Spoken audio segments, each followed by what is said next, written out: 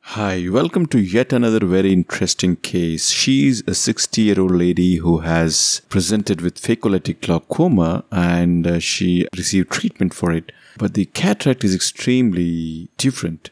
You can see the entire lens bag is empty, all the lens matter and the cortex is absorbed, and there's only one tiny nucleus sticking in the inferior aspect of the bag. So planning a surgery in this eye is quite tricky. So let me go through the points which are ringing in my head at that point. The first one, can I save the bag? I don't know the status of the anterior capsule, posterior capsule, health of the zonules. Number two, it looks like the anterior capsule and the posterior capsule are fused together. Can I inflate the bag and can I open this up? Number three, these eyes, the posterior capsule will be extremely thin and the chances of posterior capsule rupture are extremely high. And of course, the entire zonules will be very weak and the bag itself could be very floppy. So there would be a risk of this becoming a totally intracapsular extraction. So these are the things which are running in my head and I had multiple plans ready to deal with it. So I was having all the necessary OVDs to inflate the bag. I was ready with a CTR if needed to support the bag in the case of zonular weakness. And in worst case scenario, if I lost the bag, then I also had an iris claw lens as a standby ready. So with all these things planned, let us begin the surgery. The surgery is being done under posterior subcutaneous anesthesia. 1.5 ml of lignocaine is injected in the inferior middle quadrant. The side ports are made and the capsule is stained. The chamber is inflated with OVD. Consciously, I've decided to make a scleral incision. Reason being simple, in the event where I lose the bag and I'm forced to use an iris fixated lens. Since the iris clip lenses would be rigid lenses, I would just widen the sclerocorneal tunnel and then use it to implant the rigid lens. So that was the plan here.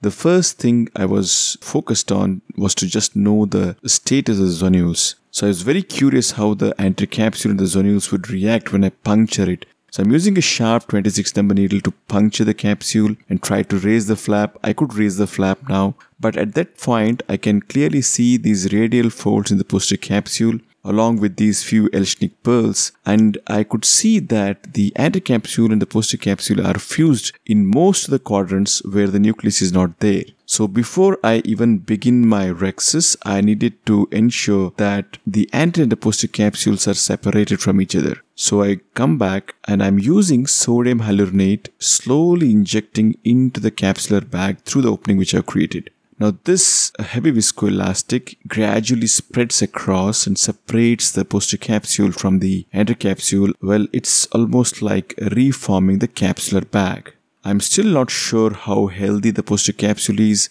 because it would be very thin and vulnerable for tear.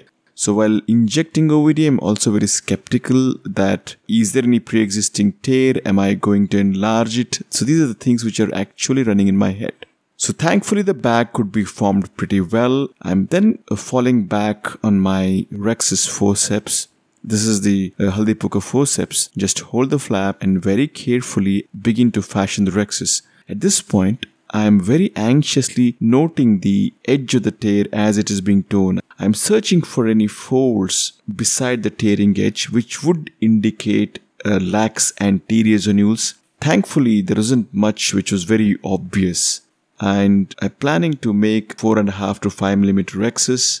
I think the rhexis is a slightly smaller one, but given the situation which I am, I will take it. The next thing is I would like to assess the status of the posterior zonules. As I'm injecting the OVD again into the bag and nudging the nucleus, I can see on my right hand quadrant the definite zonular weakness is there.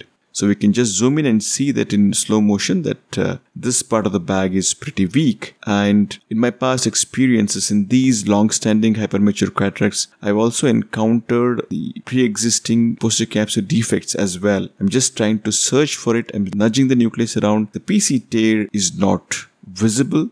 So at this stage, because the zonular laxity is quite evident, when I'm trying to just tap the nucleus around, I can see that the bag on the right hand side is extremely weak. So I thought this is the right time to stabilize the bag. The goal is to stabilize the right side of the capsular bag here, which is indicated by the arrow. This is the area which is having gross zonular laxity. So I'm going into the standard CTR, that is 11-13, and gradually it is threaded in. It's important to ensure that the bag is completely inflated so that we don't put any stress on the already flimsy posterior capsule. As I begin insertion of the CTR, the nucleus is turning vertically and the insertion of CTR is being obstructed by it. And because it's a small nucleus and it is tilted upside down, there is no space for me to negotiate the ring. And as I'm trying to nudge it, apart from obstructing the insertion, it is also causing stress on the posterior capsule and the bag. The nucleus is pushing the posterior capsule and the bag. So I was concerned by forcibly manipulating the ring inside. At this stage, I shouldn't damage the posterior capsule or the zonules. So I just stopped there for a moment. And then using the SenseQ, I'm just maneuvering the nucleus, trying to flatten it out so that the insertion of the ring is not hindered. Once the nucleus is lying flat rather than being vertical as it was in the previous scenario, now the ring could be maneuvered without any stress on the bag.